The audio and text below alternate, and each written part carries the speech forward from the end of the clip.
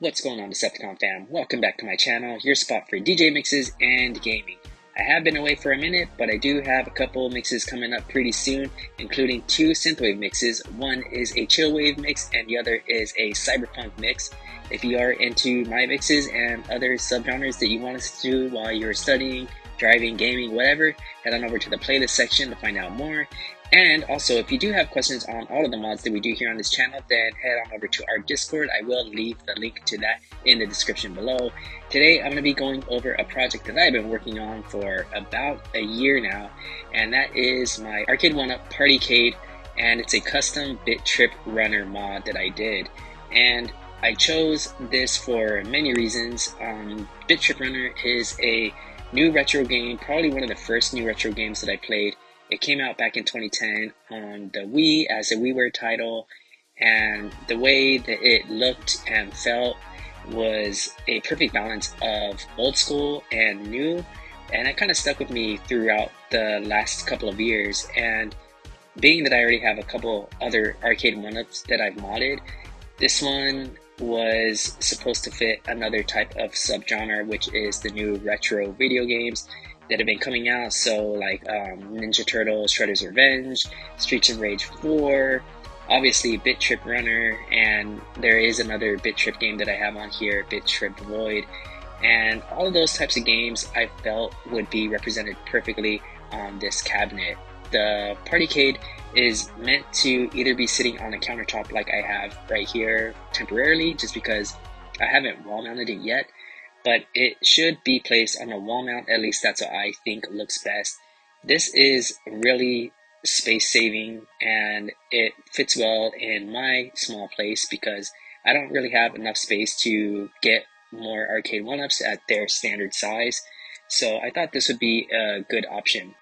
The way that it looks fits the types of games that play because, like I said, it has a very retro look, but at the same time it's also modern. And the Bit.Trip Runner artwork was very plain and simple. I pulled a lot of the aesthetic ideas from Mrs. Pac-Man, Donkey Kong, and Dig Dug. I think those are the three that I kept looking back at to get inspiration from, and I wanted to nail that early 80s vibe, but also bring in the current generation of new retro, obviously, and all of the quality of life elements that we have with gaming, and I feel like this was just a perfect fit all around. I got all of the custom artwork done with Arcade1up, and I've actually used them on a previous cab that I did in the past for my custom Tron cab, and those graphics came out amazing.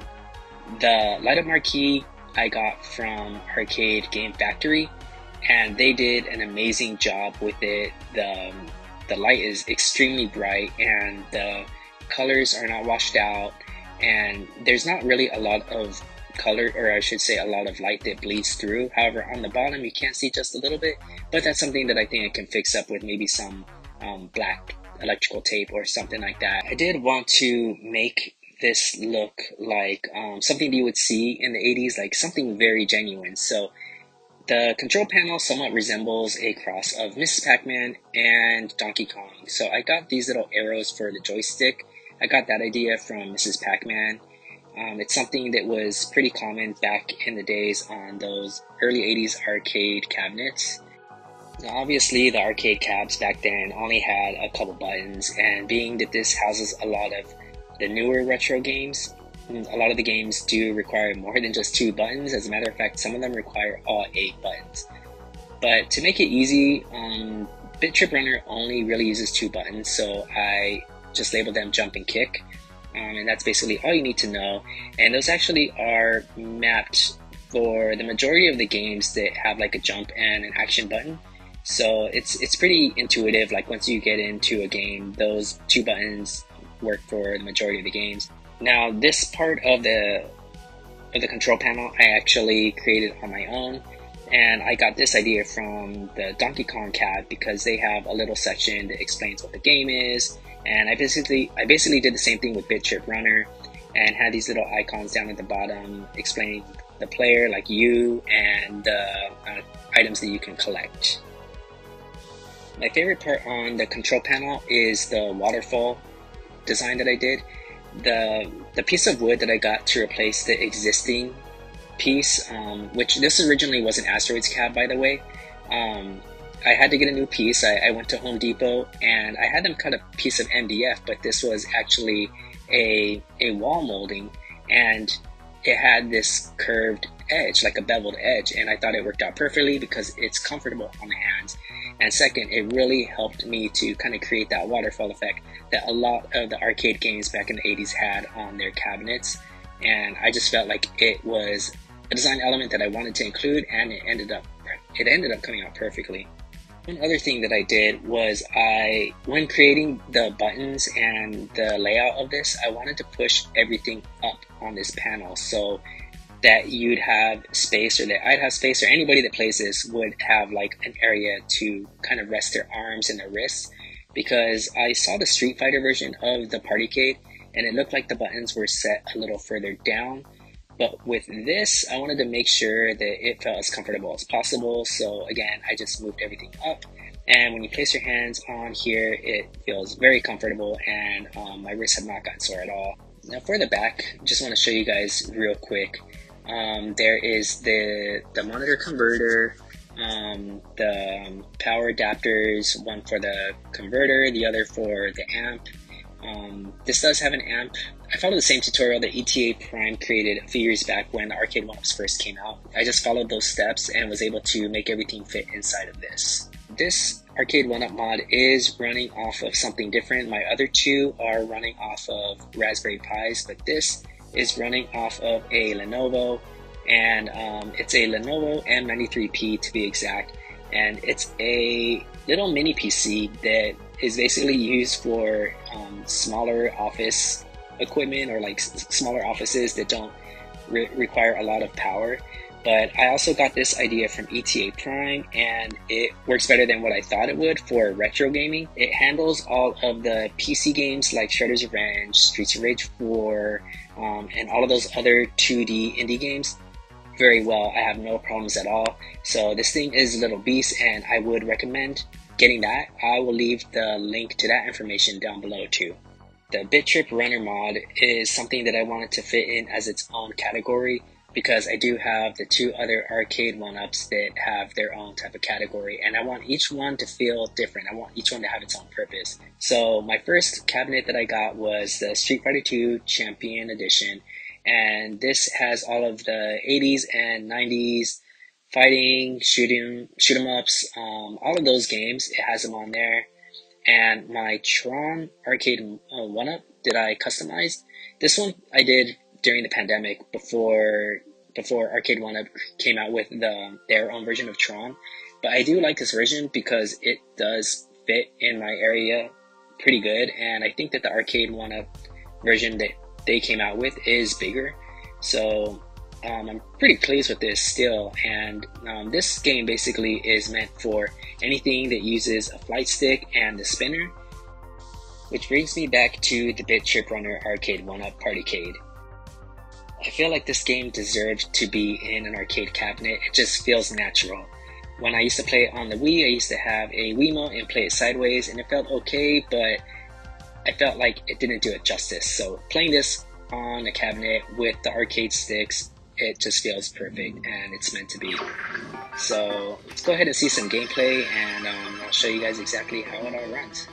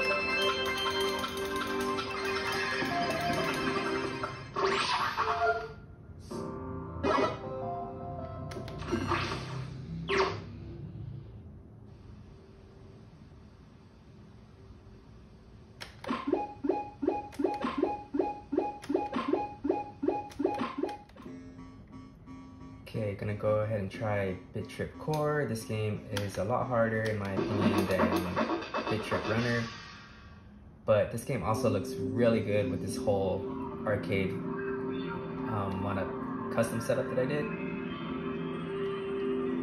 And it's just another game that looks like very 80s, like early 80s arcade game style, and just fit well with the arcade joystick setup. And I just thought that this game needed justice as far as like this type of control scheme, because playing this with the Wiimote, how I used to originally play it on my Wii, it just doesn't feel right. So playing it this way, I feel like it really does the game justice, and just aesthetically, you're gonna see that this just looks amazing on this type of setup.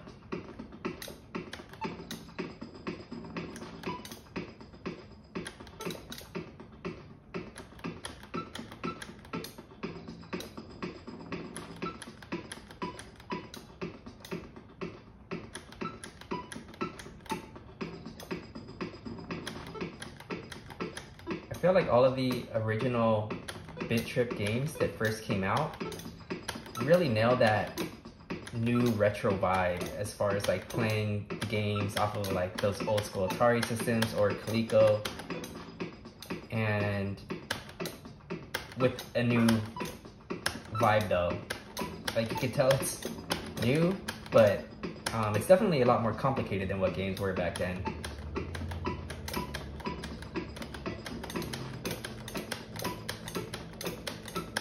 Such a crazy rhythm game. The whole setup of this runs on Big Box, which is a premium version of the launch box, and that allowed me to set up the whole system somewhat like what Emulation Station is, where you have a whole list of games and then it has the videos playing while you scroll through each game. But I want it to look somewhat simple because this is a lower end mini PC. I don't want to have a bunch of graphics in the background and all these crazy videos. I just wanted to have the list of the games and have the videos pop up for each game. I'm just scrolling through each of the games that I have here, and I have about 20 games. I didn't want to overload this because I felt like if I had a lot of games like on my Street Fighter cap, it just becomes overwhelming. And I think that these new retro games are a lot more in-depth. They're a lot deeper than what those classic games are. So I'm just going to keep scrolling through the games just to show you. But I'm going to do a video later on just to kind of go over each of these games a little bit more. I was really picky on the 20 games that I chose, and there were like specific reasons for the majority of them.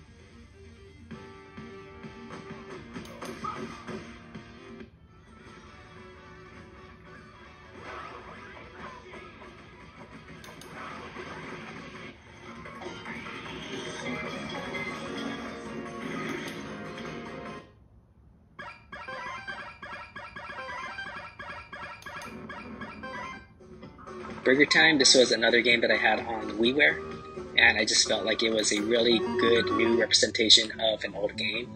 Same with Hyper Frogger Edition. But like I said, I'm going to go through this in the future in another video, and that way you guys can see in more detail what games I actually chose. And I know a lot of you out there are thinking, well, this is kind of stupid. Why would you have Ninja Turtles? Why would you have Streets of Rage on here when it's only a one-player cabinet? Well, I actually have a solution. I could just plug in a Bluetooth controller like this $11 generic controller that I got from Micro Center, and just have a second player hop in. And yeah, this was $11 brand new. Well, it was open box. The only thing that was wrong with it was that the instruction manual was torn up. But I mean, I didn't need the instruction manual. Literally, you just plug in the Bluetooth adapter to the mini PC and it's all good to go. But I think regular price that controller is $14, but it works out great. Okay, so there's the first player, obviously with the arcade stick, and we're gonna go ahead and press the power button on here, and there we go. See if I can do this with one hand. Sorry if it's a little bit shaky. I have my my camera obviously, or my phone obviously off of the tripod, but there you go. If somebody wants to jump in, no problem at all. All right, so with Leo, obviously, just pushing buttons, and with the second player,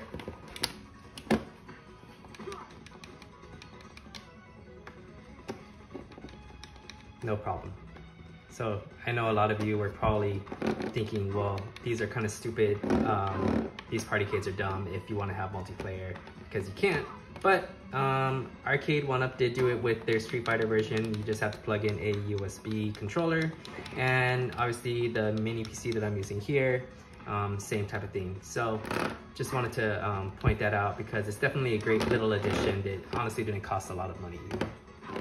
So this is the original Asteroids CAD that it used to be before I added all of the artwork onto it. Just wanted to give you guys a quick glimpse of what this somewhat used to look like before I did the entire mod.